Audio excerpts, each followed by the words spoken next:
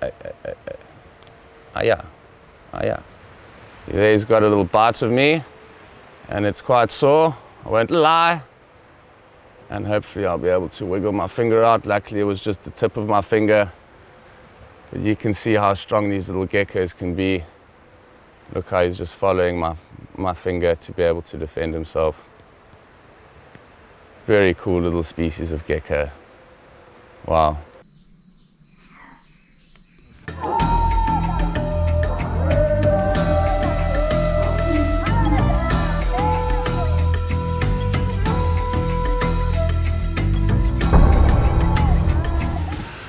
Hi guys, and welcome to my channel. Today we're in Pulau, just north of the island of Sumatra in Indonesia.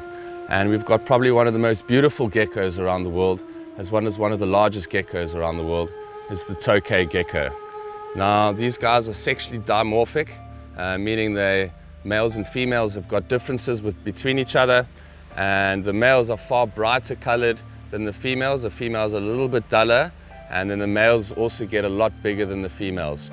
The males get between around 30 to 40 centimeters in length, with really large ones about 45 centimeters, that's including their tail, and females between 20 to 30 centimeters. Now, they occur throughout most of Southeast Asia, from India down to Bangladesh, across through China, Thailand, and down into the Indonesian islands of Sumatra, Borneo, and the Philippines. They've also been introduced into other areas around the world where they're non-native species, in Florida, Hawaii, Belize, and some other smaller islands where they're actually considered to be pest and invasive species.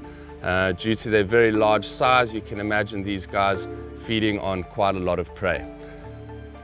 So Tokay geckos are famous for the sound that they make. There's only two groups of reptilians that actually vocalize, and that's your crocodilians and your geckos. And these guys are world famous for that that they make to be able to attract mates or to be able to challenge rivals.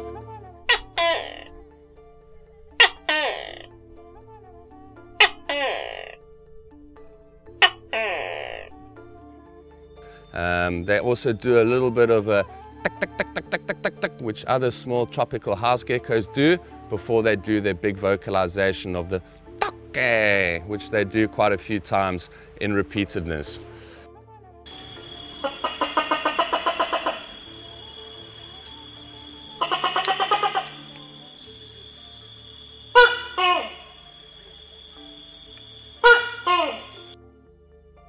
So it's an amazing species of gecko, a really beautiful species of gecko, like you can see. And they can be quite bitey, as you can see. This is not a large specimen, so I did actually take a bite catching this guy. But really big ones can really give a big bite, and if it's on softer skin, will definitely draw blood. They're also known to be a little bit bulldoggy, and they tend to hold on for quite long periods of time. I've heard some people being held on for up to an hour on their fingers or on their arms, wherever they've been bitten. So please do be careful. They've got really strong jaw pressure and bite force, which allows them to crunch through the prey items that they enjoy eating, which is pretty much anything they like to eat, from bugs, moths, locusts, as well as small invertebrates. They'll even eat other geckos. When we first arrived here, I saw one probably double the size of this.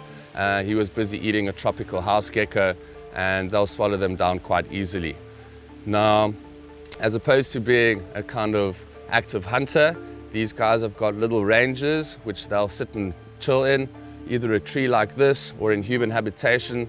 They're quite good at surviving in human niches, meaning in and around human properties, where they'll live in between the walls and the crevices of the roof during the day, and at night time they'll come out to their favorite perch or their favorite light source, which will attract a lot of insects and food. They'll tend to sit and wait for something to come past, and then with their vice grip jaws and their very quick movement, they'll snatch them up and swallow them whole. Now, due to their extremely large size, these guys have got incredible grip. Like you can see here, if I pull on his feet, you can see how sticky these guys feet are. So they've got these setae or little filaments underneath their, or on their little feet, and that allows them to increase surface area and for them to hold on to almost vertical and upside down surfaces. So an incredible adaptation that these gecko have. They also have little hooks or little claws on the end of their feet, which help them as well for holding on. Now, the strength of this is quite remarkable.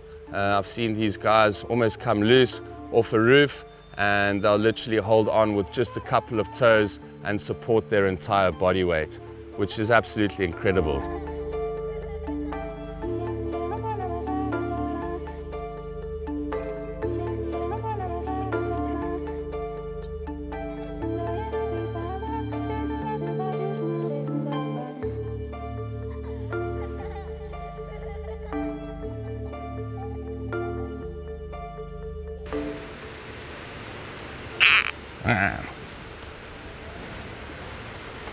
So a really interesting fact about these guys is they've actually got a third eye, part of the pineal gland. And there's only a few other species of reptilian that have this, and it's used to be able to differentiate between light changes and light conditions, as well as being able to determine when breeding season starts and ends. The breeding season of these geckos is between 4 to 6 months in length, at which point the males will secrete a certain pheromone to be able to attract females, and then they'll breed and copulate, and the female will lay eggs roughly once every month or so. And that will be 1 to 2 hard-shelled eggs, where she'll find a little crevice or safe place to be able to deposit her eggs, at which point she will stay and protect those eggs until they hatch. So a little bit of maternal care within these geckos, which is really awesome. So the Tokay geckos are crepuscular to nocturnal geckos, meaning they'll sleep majority of the day. And when they do sleep up in these trees or alongside the walls, what they're able to do is completely flatten their body, and they use these skin folds, which is able to then flatten against the tree or the surface that they're on, and helps them not cast a shadow so that they can help avoid predators. Very, very cool adaptation. And as you might see with this beautiful coloration, you would think that it wouldn't be a very good camouflaged animal, but it works beautifully in this dappled shade up in the trees to be able to camouflage themselves from predators during the day. So Tokay geckos actually smell the world through their nose, so they breathe and smell through their noses. So they'll smell for pheromones or scents of predators, as well as using their tongues. So they'll flick their tongues out and then pull it back into an olfactory organ in the back of their mouths called the Jacobson's organ, which will help them detect prey items and pheromones from females or males in the area. So very similar to a snake in that regard. They've also got 2 external ears, which you can actually see on the outside here. These beautiful external ears, these openings that if you actually shine a light through it, you can see straight through the gecko's head, and that's on both sides here, with a little very thin membrane that covers it up to prevent any sort of dirt or soil to go inside, and to help them hear and vocalize and hear each other through the jungle. So Tokay geckos are quite territorial geckos. During the breeding season, they'll make that typical Tokay call in the afternoons and in the evenings to be able to attract a mate or to ward off other males. At which point, if the female arrives, he'll be a happy chappy. But if another male arrives, these guys can be quite territorial and will actually have fights and scare off other males. If they're equally sized, the fight can get quite brutal, but if it's a smaller male, he'll quite quickly run off to another direction. Now, these guys have got vice-like bites, so generally when people do get bitten, they tend to hold on for a while, and a good technique to be able to help let go is, let's hope he doesn't bite me, is to be able to just let him hold onto a surface like this and give him a simple escape route. And there you hear that little call of him telling me to let him go and leave me alone. And what a cool little gecko this guy is. Just incredible beauty, look at that. Those orange spots and the bright, like grayish blue hues. Really, really stunning little gecko. And very, very strong gecko. They can hold up to a couple of pounds.